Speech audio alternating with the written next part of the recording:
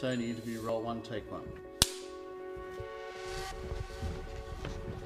My parents came over from Vietnam to Australia as refugees, and I was born here in Australia. I was the first generation of refugees in Australia. My father was an alcoholic. He was drinking like it was water.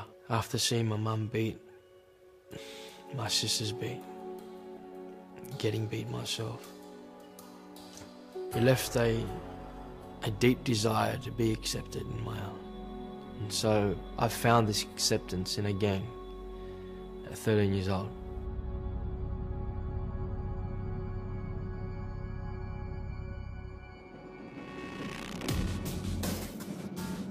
The group of guys that I hung with, they end up being dealers on the street. So after school, they'll go and deal.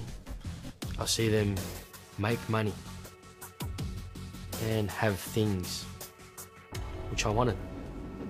The train station was, the shop front. And man, if you were white and you got off the train, then be sure that you'll be asked to get on and score.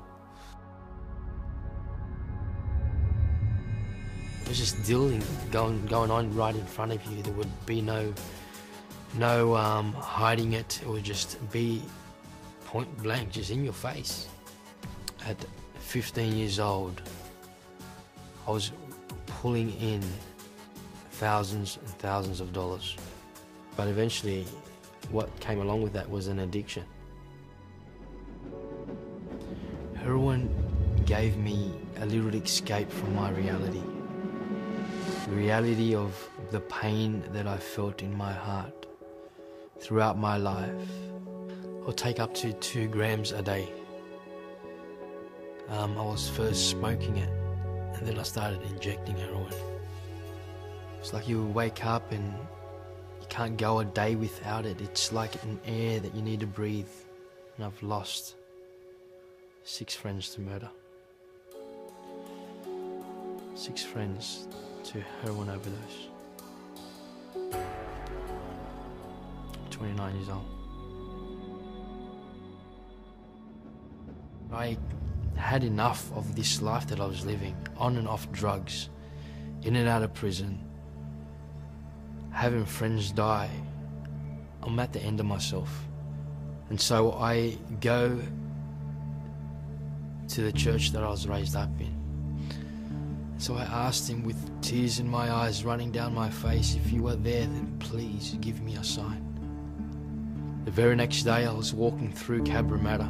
This guy handed me a flyer with the words written on it, if you're looking for a sign from God, here it is.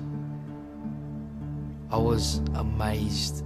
I took that flyer and I was in awe of what I saw.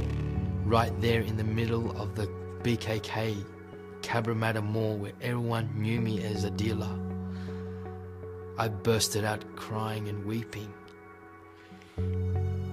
And that was the day that I said, you know what, no more of that life.